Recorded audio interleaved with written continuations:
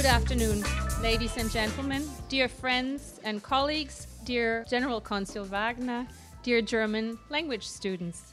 My name is Juliane Campfield. I'm the director here at Deutsches Haus, and it is my great pleasure to welcome you all to our annual literary brunch. We're doing this festival every year, we're doing this brunch every year, and it is an absolute highlight of our season.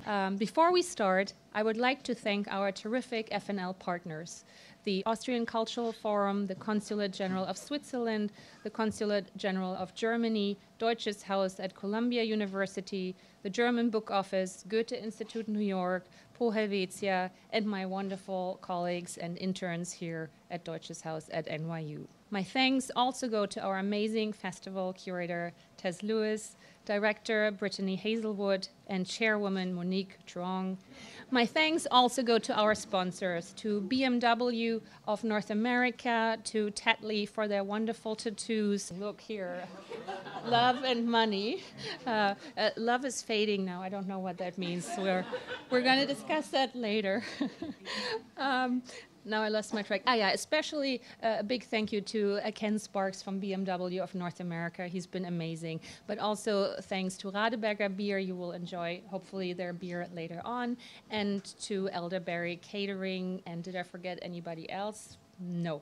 I'm thrilled that the festival is growing and that we have yet again a wonderful attendance here on this brutal day and very strange day with snow, rain, sunshine. It seems like April. So perhaps February is now the cruelest month. We'll write to T.S. Eliot and complain. Anyway, moving on. We are, of course, especially thrilled that our 5 German-speaking writers are here today. Monique Schwitter, Jonas, Lüscher, Matthias, Nawrat, Marjana, Gaponenko, and Anna Weidenholzer. Navid Kermani, unfortunately, couldn't come. However, we will read his passage here in English, so you'll still get a taste for his work. Love and money is, of course, the festival motto this year, and I was referring to what I have here. I think it's a terrific motto, Tess. Thank you for choosing it, and we now know even better what makes the world go round. Not only money, also love. Anyway, introductions. First, our wonderful FNL curator, Tess Lewis. Tess Lewis's translations from French and German include works by Peter Handke, Alois Hotschnig, Julia Rabinovich, Melinda Nagy-Abongi, Pascal Bruckner, and Jean-Luc Benosilio. She has been awarded translation grants from PEN USA and PEN UK, an NEA Translation Fellowship, a Max Geilinger Translation Grant for her translation of Philippe Jacotet, and most recently the ACF&Y Translation Prize for her translation of the novel Angel of Oblivion by last year's FNL author Maya Hadalab. Congratulations, that's wonderful. Tess also serves as an advisory editor for the Hudson Review and writes essays on European literature for a number of journals and newspapers, including the New Criterion, the Hudson Review, World Literature Today, the American Scholar, and Book Forum. Now moving on to our actors. We have 2 of them. Robert Lyons is an actor and voice actor based in New York, though he spent several years in Germany working at theaters such as the Berliner Ensemble and Brandenburger Theater, as well as in German television. He's also a recent graduate of the Shakespeare Theater Company's Academy for Classical Acting. That's a mouthful. I mean, what the? Yes, it's very, very impressive. He can be heard voicing commercials for Nike, Trivago. I'm sorry, I don't know what that is. Trivago, thank you. And Lufthansa, I know what that is, as well as documentaries for National Geographic. And he just finished directing his first audiobook, Peter Richter's 8990, which will appear in Germany in March. That sounds interesting. Alice, a born and bred Londoner, Alice Alemano, I'm immediately starting with a British accent, was trained in New York. She has played roles from Shakespeare to New American Writing, working in major off-Broadway and off-West of West End theaters, fringe festivals, and numerous film roles. She played the leading role of the angel Gabriel in the Drama Desk Awarded and New York Times critics pick The Mysteries at the Flea Theater, directed by Ed Iskandar.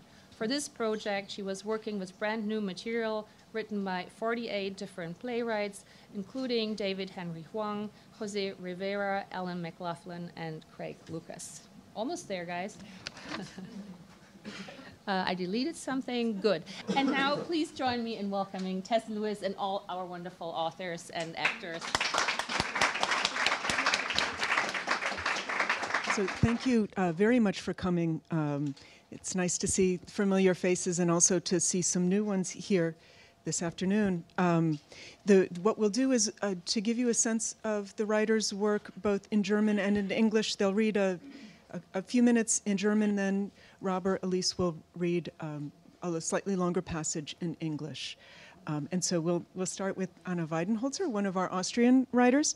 Anna was born in Linz and lives in Vienna. She studied comparative literature in Vienna and in Wroclaw, Poland. She's published in numerous literary magazines and anthologies and has won a number of awards, including the Alfred Gesswein-Prize, the State Grant for Literature, the Reinhard Priessnitz-Prize. In 2012, she was the writer in residence in the city of Kitzbühel.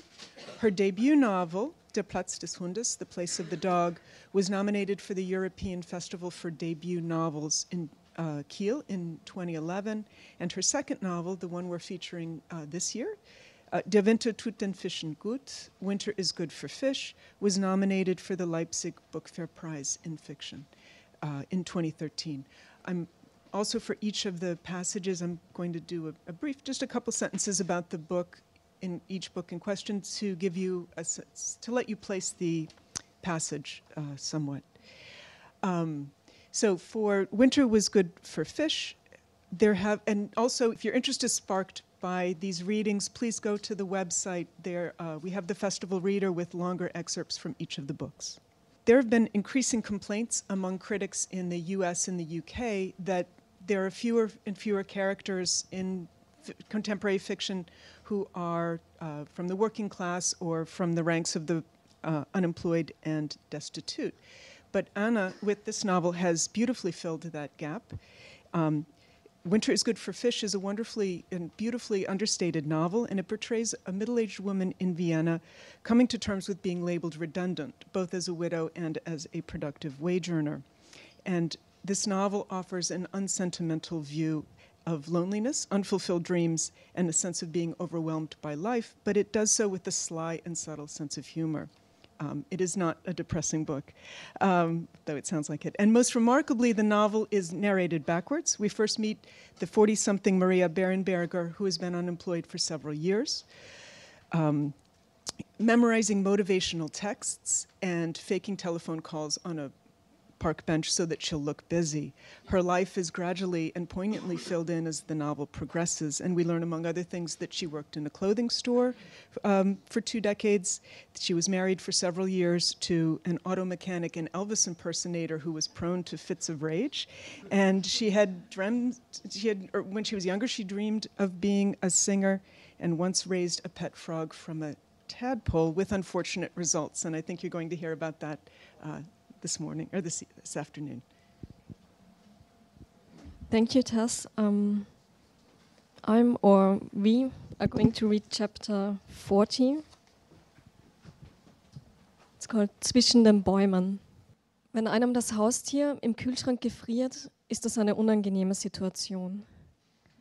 Von der Bank am Balkon aus kann Maria ihre Beine so ausstrecken, dass sie mit den Füßen bis zum Balkongeländer kommt. Sie trägt die mit Lammfell gefütterten Winterschuhe und streckt Maria die Beine aus, spürt sie durch die Sohle das Geländer nicht, das sie im Sommer mit den Zehen umklammern kann. An einer Stelle blättert der Lack ab, darunter kommt der Rost hervor. Im Sommer spielt Maria mit ihren Zehen, bis sich ein Stück Lack löst und zu Boden fällt. An sonnigen Wintertagen holt sie vom Wohnzimmer einen Polster, den sie auf die Bank legt, denn die Bank wäre sonst zu kalt, um darauf zu sitzen. An manchen Tagen vergisst Maria den Polster im Freien, dann wird er feucht über Nacht. Unangenehm ist das falsche Wort, denkt sie und zieht ihre Beine an. Wenn einem das Haustier im Kühlschrank gefriert, hat man einen Tod zu verantworten.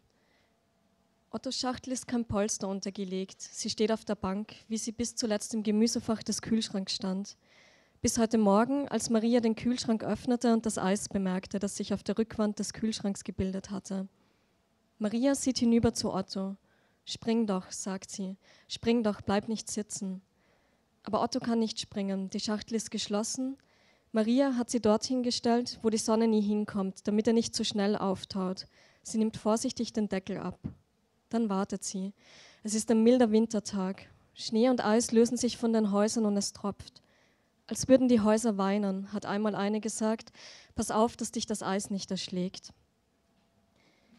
Ich habe regelmäßig für ausreichend Luftzufuhr gesorgt, denkt Maria, sein Darm war entleert. Ich habe ihn gut vorbereitet. Ich habe die Schachtel mit Erde gefüllt, eine Schicht Moos und Laub darauf gelegt. Ich habe das Moos und Laub stets feucht gehalten. Feucht, aber nicht nass. Ich habe für ausreichend Luftzufuhr gesorgt. Danke.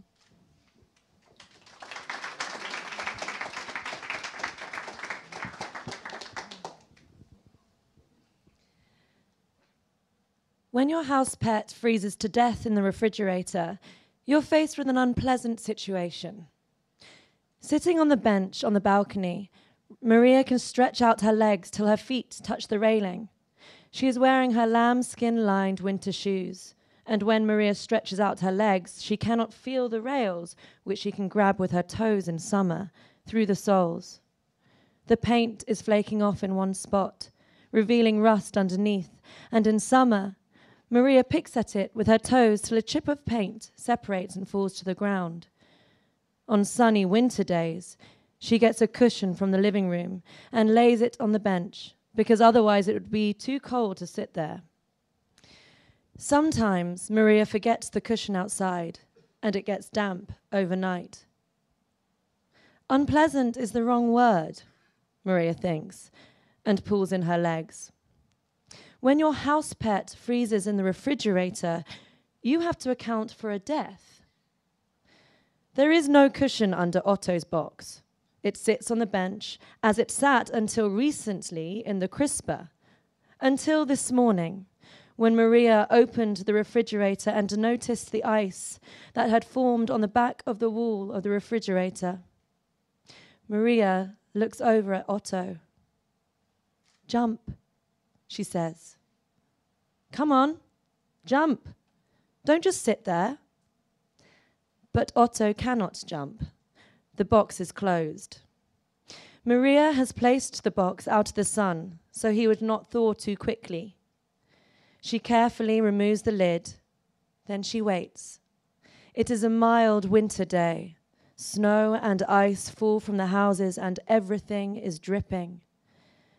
As if the houses were crying, someone once said. Be careful, the ice doesn't kill you. I regularly made sure he had enough air, Maria thinks. His bowels were emptied, I prepared him well, I filled the box with soil, then added a layer of moss and leaves. I always kept the moss and leaves damp, but not wet. I made sure he had enough air. Maria looks over at Otto. She wants to stay seated till the frost has disappeared from the top of his body and the leaves have loosened from his underside. This time he won't twitch when I touch him, Maria thinks and smiles. She runs her finger over Otto without touching him, like she did with the tomcat in the courtyard whenever he came over to the vegetable patch, from his head down over his back, hovering 2 centimeters above his body. The tomcat liked that, and he would purr with his mouth open. He did not like being touched. Whenever he was touched, the tomcat would flatten his ears against his head and bite down hard on the offending hand. The tomcat was homeless. Walter said, but Isolde put out a bowl of kibble for him every day. The homeless tomcat grew fatter than the cats living in the building, whose ears he would shred if they ever strayed into his territory. Otto's box sits where the tomcat would sometimes try to cross the balcony to get into the kitchen, till Walter threw his slipper at him.